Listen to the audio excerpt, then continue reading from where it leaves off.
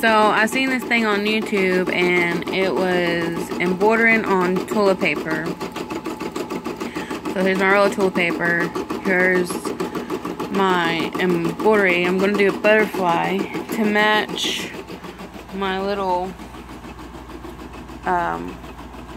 wash rags.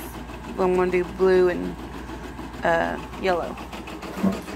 And I got that to dress it up with, a little baggie to put it in, and tissue paper to put in the top of the toilet paper to make it look a little pretty, I reckon. So I seen this on YouTube. I was watching this woman, and she's very educational about embroidery machines. For the size that I have, which is only that's how big my hoop is. It's big enough for 4x4 embroidery. So I'm limited to small embroideries, and most thing I make are butterflies, and I do personalized Christmas stockings and personalized baby quilts, or whatever size quilt that you may order or want. But my butterfly is like a go-to embroidery for me.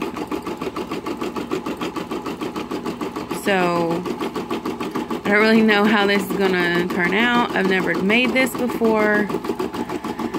My brother and I was kind of like, really, when we seen the video, so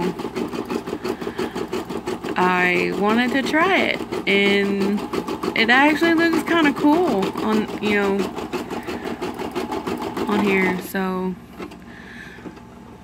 my machine is done, so I'm gonna put this on pause so I don't tear the toilet paper as I roll it back up and put it in the baggie. So I'll be right back.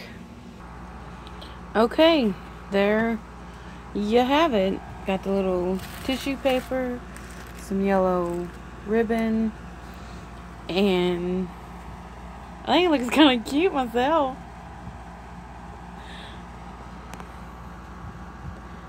Thanks for watching.